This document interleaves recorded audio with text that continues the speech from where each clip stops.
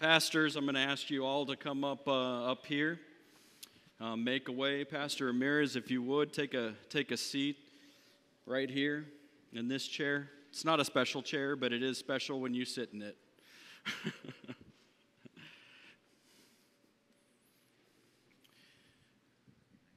Yeah, if you want to, you can also head up on the steps too. You can kind of circle around him a bit if getting close is okay too. All right, so as we begin this installation portion of the service, what I'm coming to you and acting on behalf of is not of the pastor here at Tabor Church, but it's in my position as the circuit visitor of circuit number 11, which Walter will be a part of, and we've got some brothers here as well, at least brother, that is a part of our circuit. Oh, yeah, Pastor Gomez too, yes. And so as the circuit visitor, I'll be doing and leading this portion of the installation. In the name of the Father, and the Son, and of the Holy Spirit, Amen. Beloved in the Lord, through the church's usual order, the Reverend Walter Ramirez has been called by the Lord of the church to be the associate pastor here at Tabor Lutheran Church. The Lord be with you. Let us pray. Almighty God, by your Son, our Savior, you have always given to your church on earth faithful shepherds to guide and feed your flock. Therefore, we pray, make all pastors diligent to preach your holy word and to administer your means of grace, and grant your people wisdom to follow in the way that leads to eternal life. Through Jesus Christ, your Son, our Lord, who lives and reigns with you in the Holy Spirit, one God, now and forever. Amen. Amen. All right, so we are going to hear from the Holy Scriptures what it says concerning this institution of the office of the Holy Ministry. So I'm going to go right here, and we're just going to go through. We're going to start with the first section, which is the institution of the office of Holy Ministry, and we're going to see what the Word of God says about it. Starting first with Matthew chapter 28, verses 18 through 20. And Jesus came and said to them, "All authority in heaven and on earth has been given to me. Go therefore and make disciples of all nations, baptizing them in the name of the Father, and of the Son, and of the Holy Spirit, and teaching them to obey everything that I have commanded you. And behold, I am with you always to the end of the age." From John chapter 20, Jesus said to them again, "Peace be with you. As the Father has sent me, even so I am sending you." And when he had said this, he breathed on them. And then he said to them, "Receive the Holy Spirit. If you forgive the sins of any, they are forgiven them. If you withhold forgiveness from any, it is withheld." And now we'll hear from the responsibilities of the office of the Holy Ministry. From John chapter 21, verses 15 to 17. Jesus said to Simon Peter, "Simon, son of John, do you love me more than these?" He said to him, "Yes, Lord, you know that I love you." He said to him, "Feed my lambs." He said to him a second time, "Simon, son of John, do you love me?" He said to him, "Yes, Lord, you know that I love you." He said to him, "Tend my sheep." He said to him the third time, "Simon, son of John, do you love me?" Peter was grieved because he said to him the third time, "Do you love me?" And he said to him, "Lord, you know everything. You know that I love you." Jesus said to him, "Feed my sheep." From St. Paul's letter to his spiritual son Timothy, chapter 4, verse 14 and 16. "Do not neglect the gift that you have, which is given you by prophecy when the council of elders laid their hands on you. Practice these things. Immerse yourself in them, so that all may see your progress. Keep close watch on yourself and on your teaching. Persist in this, for by doing so you will save both yourself and your hearers." From Paul's second letter to the Corinthians, chapter 4, This is how one should regard us, as servants of Christ and stewards of the mysteries of God. Moreover, it is required of stewards that they be found faithful.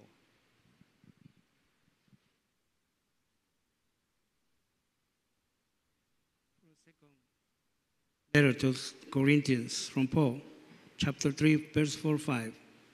Such is the confidence that we have through Christ toward God. Not that we are sufficient in ourselves to claim anything as coming from us, but our suffering is from God. Walter, from 2 Timothy chapter 4. I charge you in the presence of God and of Christ Jesus, who is to judge the living and the dead, and by his appearing in his kingdom, preach the word. Be ready in season and out of season. Reprove, rebuke, and exhort with complete patience and teaching, for the time is coming when people will not endure sound teaching, but having itching ears, they will accumulate for themselves teachers to suit their own passions, and will turn away from listening to the truth and wander off into myths. As for you, always be sober-minded, endure suffering, do the work of an evangelist, fulfill your ministry. From the book of Ephesians chapter 4, and he gave the apostles, the prophets, the evangelists, the shepherds and teachers to equip the saints for the work of ministry, for building up the body of Christ.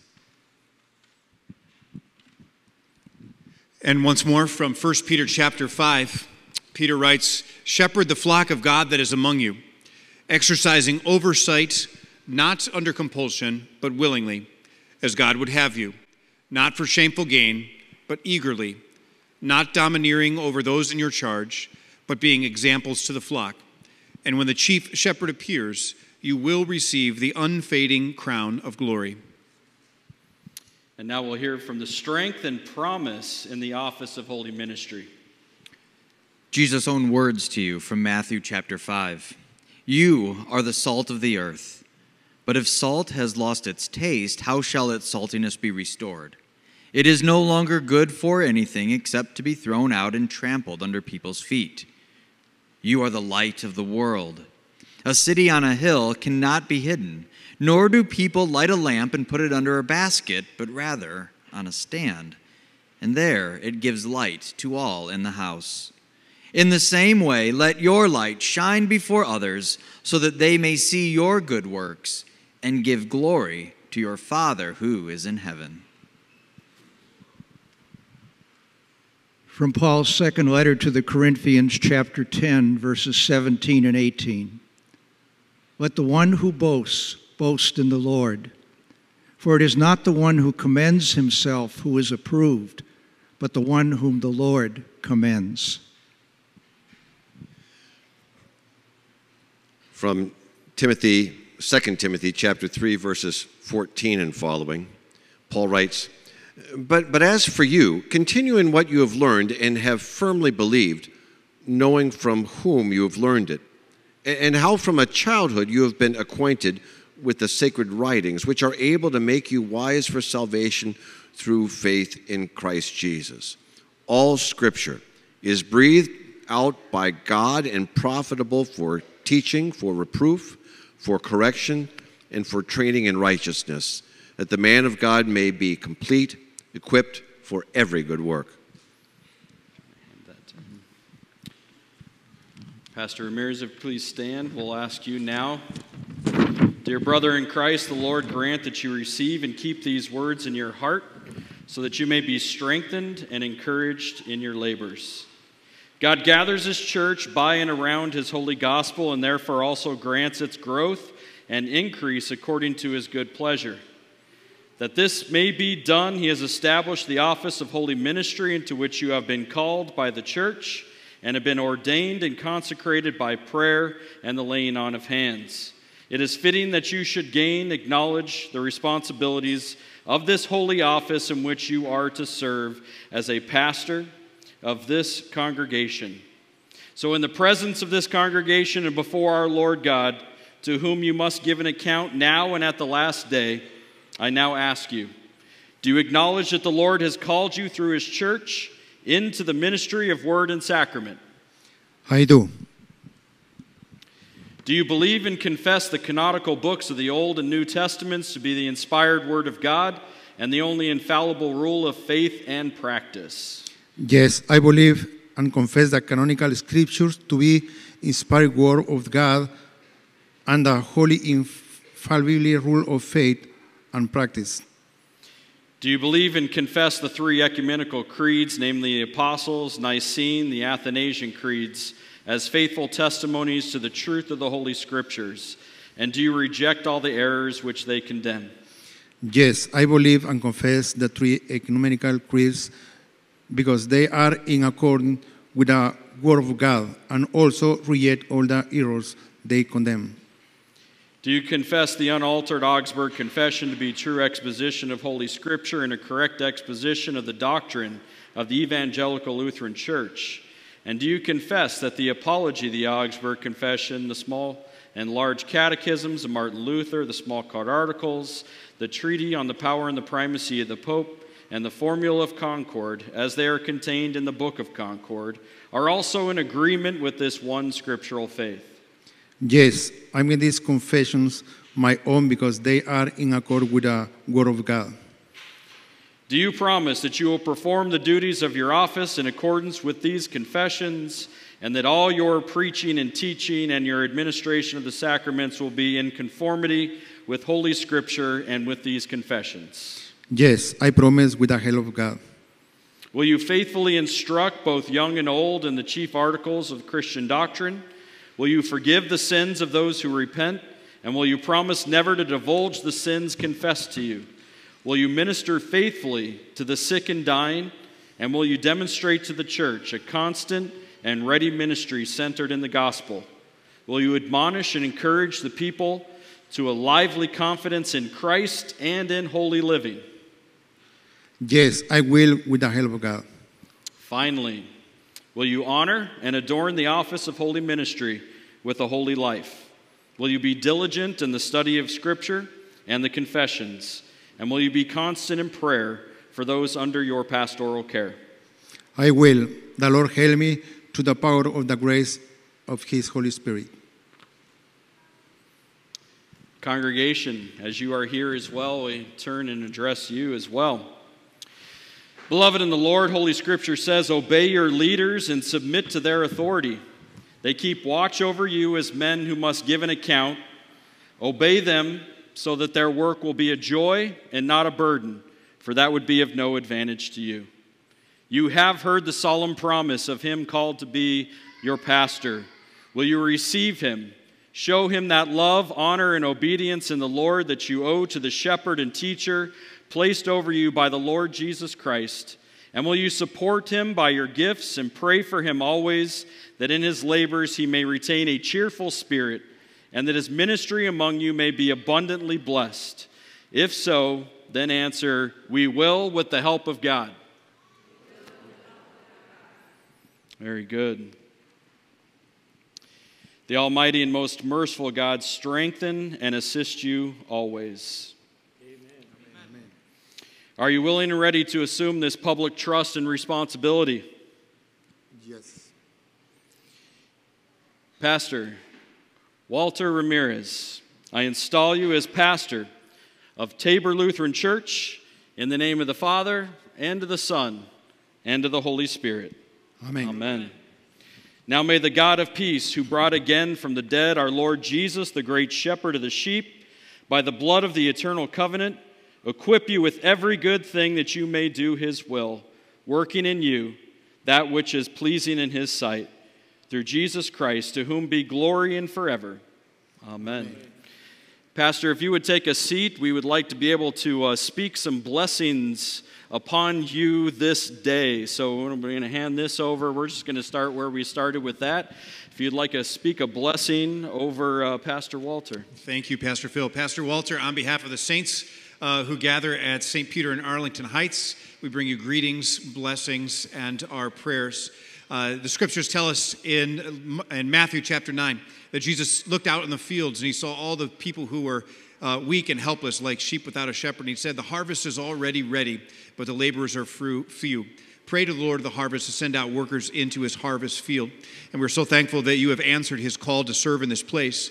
And I would encourage you and all of the people who call Tabor home to see this invitation not just for one man or two men who happen to hold an office, but as the calling for all of you, girls and boys and women and men. And your job is to disciple, teach, release, and empower them so that they could be working alongside you in the streets of Albany Park to bring good news where they live, work, and play to the girls and boys and women and men who need to hear about Jesus here. So we pray your blessing upon them. We pray that Jesus would answer his own prayer through you. And we pray this all in Jesus' name. Amen. Amen. I guess I get to go early in the lineup here, Brother Walter. It's been, almost 10 years, right? And we've been out there. I'm Eric from Yorkville, and Nivea and Crystal and the whole family here in person and some online, I believe. And the story about how you're an answer to prayer here at Tabor, I'm gonna tell the secret and say that Tabor is an answer to our prayers. Walter started out there in ministry and started some part-time work, and over the years have just hit obstacle after obstacle. We'd get success and then we'd struggle, right? And then success and struggle. And we prayed to the Lord for answers. One time, I remember, a church came to you and offered you full-time work, and you said, can I preach the gospel in its purity? And they said, well, you can preach it the way we like it, and you said, no thank you, right? I remember that. And we kept praying. You took a bunch of different part-time jobs to make ends meet. Your family took jobs to make ends meet. I know that you would work nights cleaning houses and buildings, and then you would get up and care for, minister for people and preach on the weekends. I got tired listening to how you did things, Walter, and I prayed. And so when he called up and asked if we could talk about how to do Hispanic ministry, we talked for a brief moment, and I said, I can do one better. I can give you a professional. And we prayed, and partnerships with St. Peter and the district and Tabor, faithful people here. And Walter, my prayer for you has been answered, that you'd be able to serve the Lord with all your heart and all your soul and all your strength, and for your family to be provided for. And I just praise God for that.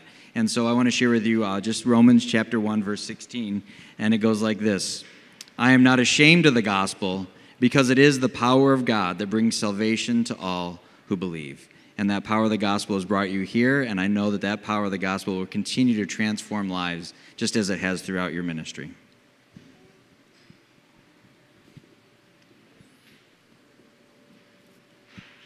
Brother Walter, thank you.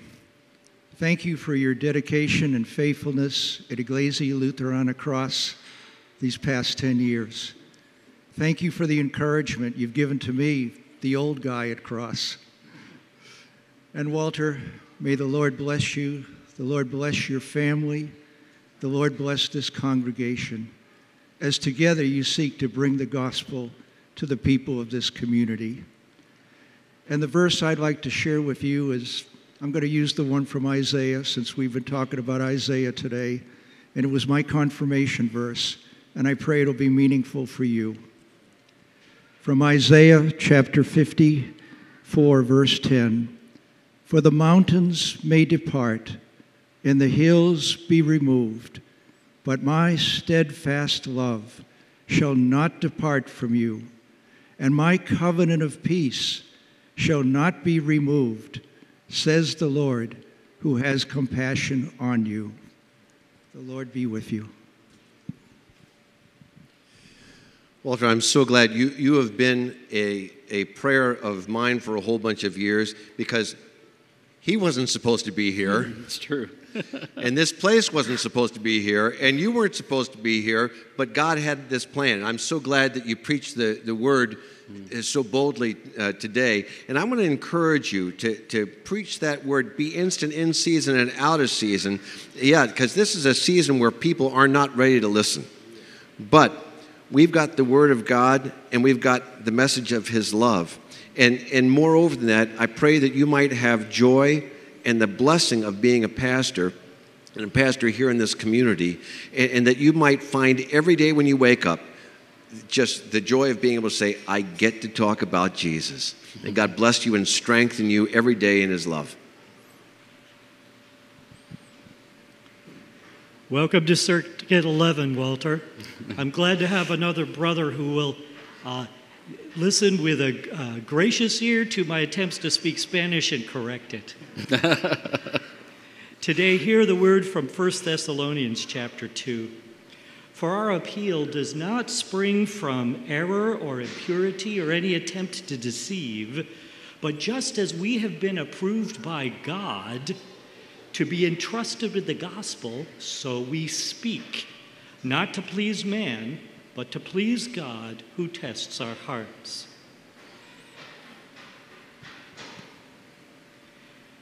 Heavenly Father, pour out your Holy Spirit upon your servant, the spirit of boldness, the spirit of truth, the spirit of compassion and love, that he may speak your gospel unafraid, not to please men, but to speak the truth that heals, resurrects, and restores through Jesus Christ, the Word made flesh. Amen. Amen.